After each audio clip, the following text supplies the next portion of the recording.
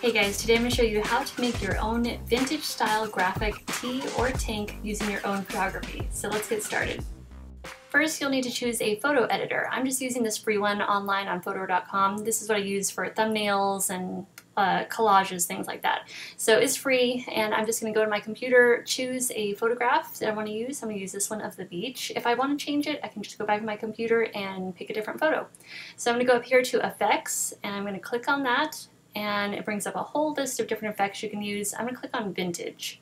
And you can see you have a whole bunch of different effects that you can overlay on your photograph. I'm choosing Nostalgic, and you can change the intensities of these. So I'm going to soften the intensity to about 50% transparency, click Apply, and you can layer these different effects. So I'm going to go up here and choose another one. This is Autumn. I'm going to drop that one down to 50% also, and click Apply.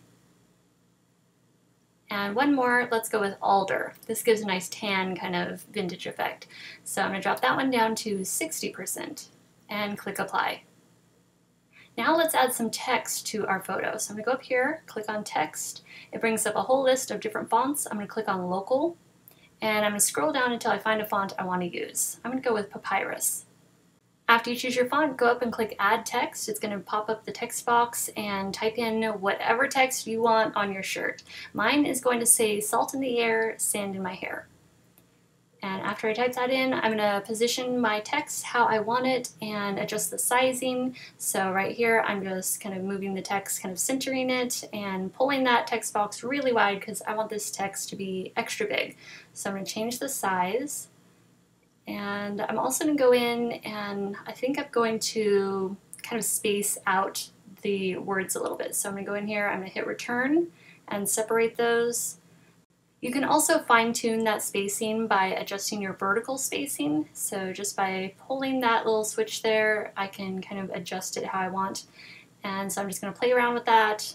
I'm just kind of looking to see where I want the text exactly. I think I want salt in the air to actually be up against the blue sky, and I want the sand in my hair to be down on the sand all the way.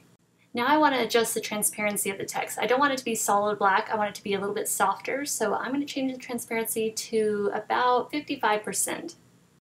Now I'm going to go back up to Effects and click on that. A box is going to pop up asking, do you want to apply your adjustments? Click Apply, and then I'm going up to Lens Flare under Effects, and I'm going to choose Sunkissed at the very top here. So when you click on that, you can see it's going to pop up this really pretty glow, and you can move that glow around wherever you want. You can also adjust the intensity and the size of it. I'm going to change the size. I'm going to drop that down to 35, and the intensity, I'm going to soften that glow. I'm going to take that down to 50%. Click Apply. And then next I'm going to go up here to the very top and click on Basic Edits. And then go down to Rotate and click on that. We're going to horizontally flip the photograph. So just clicked on that, the horizontal flip, click Apply, and now your photograph is ready to be saved. So I just go up here, click Save, change the quality. I'm clicking Highest and then Save. When this box pops up, you can name your photograph. Don't forget to add .png on the end of your name. Choose where to save it in your computer, and you're all done. Now we're ready to put our graphic on a top. So I'm going to be using these Avery fabric transfers for light color fabric. This is what the back looks like. This is the front. I'm going to lay it face down in my inkjet printer. Find my photograph on the computer, click Print. I'm going to print out a full page, so this is full size. I'm going to trim it down to size, and I'm rounding the corners as I go because you don't want any really pointy corners. Those tend to want to lift off the fabric more easily. We have our iron set on as hot as it'll go with no steam. You don't want to use any steam on this project. So we're ironing the top first, and then the pillowcase. They recommend using a pillowcase on top of a hard surface to iron on rather than a regular ironing board. I have my transfer.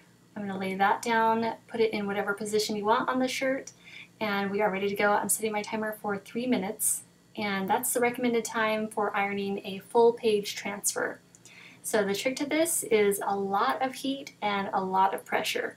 So Michael is really pressing hard on that transfer, smoothing it over, and also focusing on the edges and corners, since those are the areas that are most prone to wanting to lift off the fabric.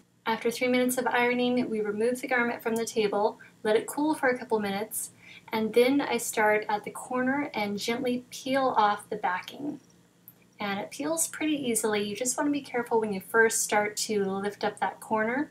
You just want to peel it off as gently as possible. The last step is to wash before you wear. So you'll want to turn the top inside out and wash it in cold water. It's recommended to wash it by itself for the first time, just in case the ink bleeds at all. You don't want it transferring onto any other clothing.